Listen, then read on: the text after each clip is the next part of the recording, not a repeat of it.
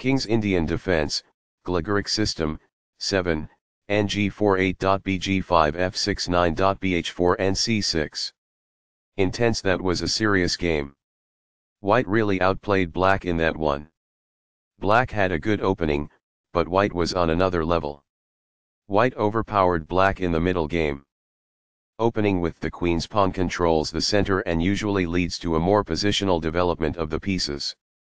The Indian game begins by controlling the important e4 square with the knight, rather than a pawn. c4 builds a strong center by controlling the important d5 square and creates a square for the knight to come to c3 without blocking the c pawn.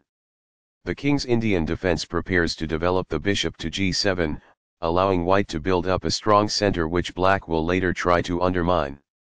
And c3 prepares the e2-e4 pawn push and helps control the d5 square. bg7 puts the bishop on the long diagonal in a move called a fianchetto. e4 takes full control of the center. d6 controls the e5 square and allows the light-squared bishop to develop. Nf3 supports the d4 pawn and puts pressure on the e5 square. Castling gets the king out of the center and activates the rook.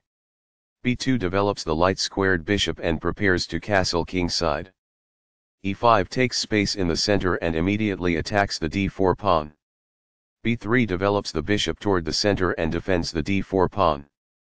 And g4 attacks the bishop on e3 and puts more pressure on the d4 pawn.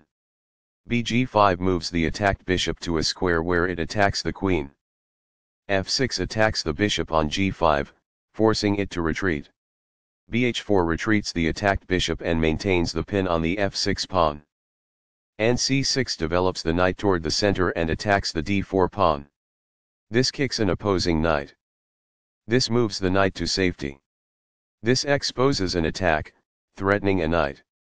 It is the last book move. This protects an underdefended knight that is under attack. It is good. This kicks an opposing knight. It is best. This move puts the knight on a safer square. It is best. This is the strongest option. It is best. This misses an opportunity to kick a bishop. It is an inaccuracy. This develops a queen off its starting square, getting it into the action. It is excellent. That's fine. It is good. This misses an opportunity to connect rooks. It is a mistake. This develops a bishop off its starting square, getting it into the action. It is best. This threatens to reveal an attack on a pawn. It is best. This prevents the opponent from being able to reveal an attack on a pawn. It is best. This moves the bishop to a better location, allowing it to control more squares. It is good. A solid choice. It is excellent. Right on target. It is best. The game was close to equal, but now White has the advantage. It is an inaccuracy. This offers an equal trade of pieces. It is best.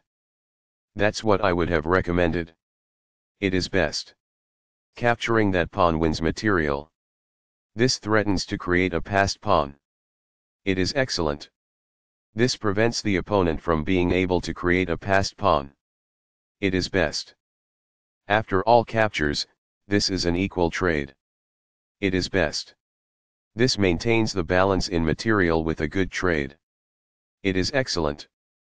This is an equal trade. It is best. There was only one good move there. This overlooks an opportunity to reveal an attack on a knight. It is a mistake. This defends a knight that was under attack and had no defenders. It is best. This makes a passed pawn, meaning no opposing pawn can challenge it on its way to promotion. This threatens to pin a knight to the king. It is best. This overlooks an opportunity to increase a bishop's scope by moving it to a better square. It is an inaccuracy. The bishop is now adequately defended. It is best. This kicks an opposing bishop. It is best. This moves the bishop to safety. It is best. This moves the bishop to a better location, allowing it to control more squares. It is best. This defends a pawn that was under attack and had no defenders. It is best. Very precise. It is best. This protects an underdefended pawn that is under attack. It is best. The rooks can see each other now, allowing them to provide mutual defense. It is best. This develops a rook off its starting square, getting it into the action. This threatens to kick a knight. It is best. This is the strongest option. It is best. The opposing knight is kicked by a pawn, and must now move or be captured. It is best. This moves the knight to safety. It is best. This offers to exchange pieces of equal value. It is best. This doubles the rooks onto a single file, which allows them to team up to create threats.